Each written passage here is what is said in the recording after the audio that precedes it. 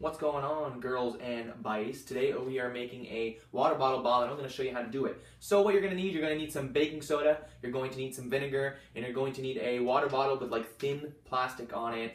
Thick plastic probably will work as well, but you're going to need more baking soda and vinegar. But for now, this Big 8 water bottle with thin plastic will work. Nestle Pure Life bottles work really well as well. So, just before you start this, I just want to let you guys know that this can be dangerous. The water bottle can blow up in your hand. I'm going to show you the amounts that I normally use. Never blew up my hand before, but I'm not saying that it wouldn't happen. But anyways, let's get started. And actually, right before I show you how to make it, yes, this is a couple days later, you can tell I didn't have stubble there, and now I do. At the end of this video, we're going to give you some examples. We're going to give you multiple examples of the bottle throwing it against things. At the very end, we're going to have an example of when it doesn't work, and we're also going to shoot it with a BB gun because that works as well. Just thought I'd let you know, that'll be at the end of the video. So back to making the water bottle bomb and how to do it. So first, you're going to want to fill your water bottle up with some vinegar here. I'd say right about that. That is enough right there. So, that's good. Next, you're going to want to roll a little baking soda doobie here. So what you're going to do is you're going to pour a little bit of baking soda out on a paper towel. Now, I'm just going to say you could pour this baking soda right into the bottle, but the thing is that the reaction is going to happen so quick and you need to put your cap on like super, super fast. So I don't really think that's a good idea unless you really think you can pour your baking soda in at like light speed and like put the cap on and go outside and throw it. So you're going to do this. And just put a little bit more baking soda on. That amount there is probably fine. A little bit more, actually. Just be safe. There. Like I said, I don't think you want to go too much because it could blow up in your hand. And it's still dangerous to blow up in your hand anyways. And make sure you wear safety glasses when you do this. Now you're going to want to roll it as tight as you possibly can. If you roll it too big, it's not going to fit down the top of the water bottle. It's pretty small. So roll really tight. And when you're done, I'll show you here. You're just going to wet the ends so you can transport it easy. And so when you put it in the bottle, all the baking soda doesn't like fall out of it. This is like probably the hardest part of the whole thing here because you just got to roll it really tight and not make a giant mess and make any rips. Maybe the hardest part's putting it in the bottle. I don't really know. But there, that is done. And another cool trick, if you take a straw and fit 2 airsoft BBs perfectly into it, it works really good for putting the baking soda into. A little hard to get the baking soda into the bottle, but it works perfectly. Alright guys, so now we have our bottle of vinegar and our rolled up baking soda, and what we're going to try to put it in here. This actually probably is the hardest part because you don't want to spill too much vinegar in. Make sure you roll it tight. Ours came unraveled, so hopefully this will fit in.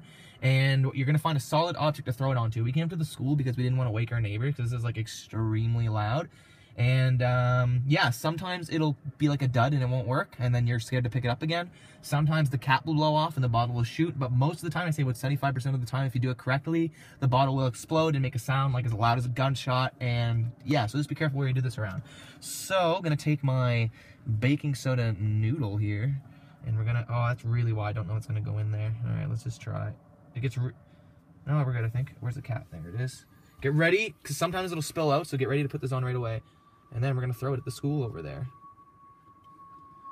Oh, I'm nervous. I feel like a schoolboy. I desperately want to make love to a schoolboy. Oh, it's going. The bottle will start turning into like a tube. As you can see, it's getting really big and round. And here we go. So here's our bottle. It's super, like, all like the indents and like markings in the bottle like start filling out. As you can see, it's like a tube. And she's ready to throw. It makes my adrenaline pump every time. Here we go.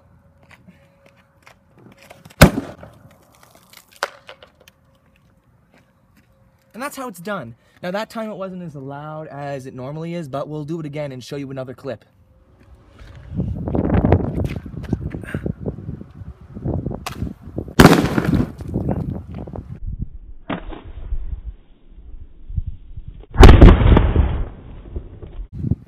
Not bad.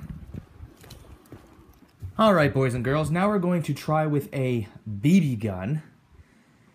I tried it with this 305 FPS airsoft rifle and the BBs would not go through. This is also a thicker plastic water bottle, so that could be why. I put a little bit of extra vinegar and baking soda in it to be safe, but let's see if this works. Ready?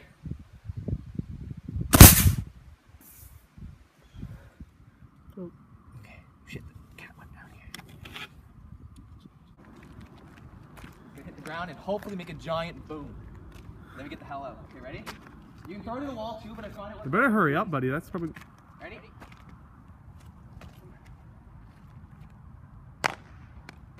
work.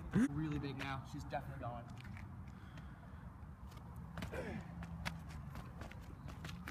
Ah, for fuck's sake. She's steaming. God, it's sizzling, that's why. What?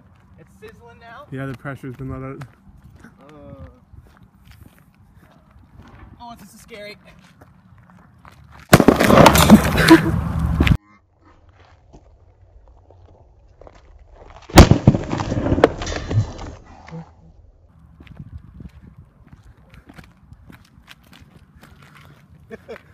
Chris. That is your anus. After